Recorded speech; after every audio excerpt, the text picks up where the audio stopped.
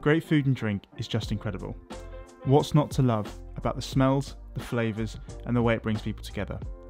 Here on Food and Drink Stories, we take a look at what goes into the produce and find out how to get the most out of the ingredients we have at our fingertips. We'll visit farms, wineries, professional kitchens and anywhere else that makes stuff that tastes great.